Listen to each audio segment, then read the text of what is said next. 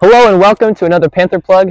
I'm Owen Raymakers, and today I'm here with 7th grader Ella Desch from the junior high cross country team.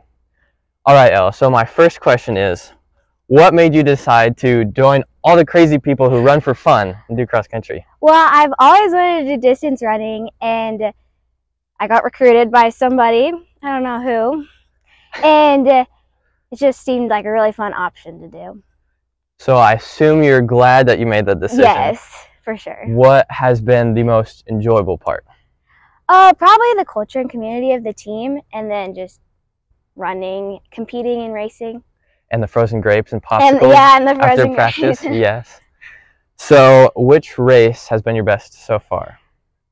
Probably East Butler, because I got first in that race, but it's just really fun to experience the race culture, and that was my first meet. But Milford was also a really good race for me. I felt like I had that last gear in me at the end of the race, and so I still did pretty well in the Milford race too. Yeah, East Butler was the first meet of the season. It's a real doozy, and comes out and wins it, first meet ever, so that was very impressive. So what do you think about while you're running? In practice, I like to think about God's creation and just worshiping Him. I like to pray a lot. During races, not so much. I like to think about the next water station or the finish line or something like that, or moving up in the race. Yes, I can relate to that. It's kind of stressful. You're like, well, can I get the next person? They're going to catch me behind me. There's a lot to think about. So, yep. So what are you looking forward to in the meets that are coming up?